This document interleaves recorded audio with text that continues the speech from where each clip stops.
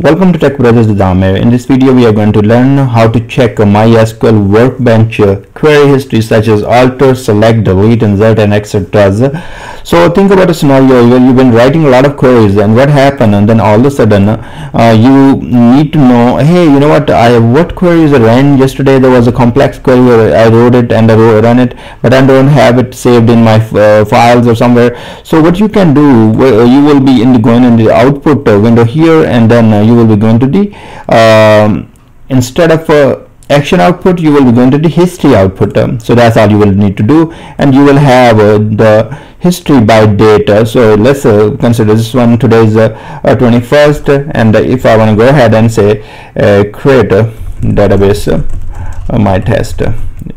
So if we run this query and see what happened here, so even it is not correct. So what we see here, create database my test. So see right there, even the query didn't complete it successfully, as long as it ran it, it is saved the values. So okay, so now we go ahead and run it again, and we see we are going to go back to the query history here, and it should show us a create database my test right there. So if you want to say select, let's say use TBIT, and say select some data, select asterisk from employee.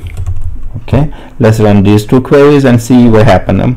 So if we go right here, so you can see that use TBIT, and then we have select queries. So this keeps history according to the date. That's really cool, and it helps you know, especially in the cases when you have written complex queries, you totally forgot to save them, and you can come back to history and take a look from there. Thanks very much for watching this video, and I will see you guys in next video.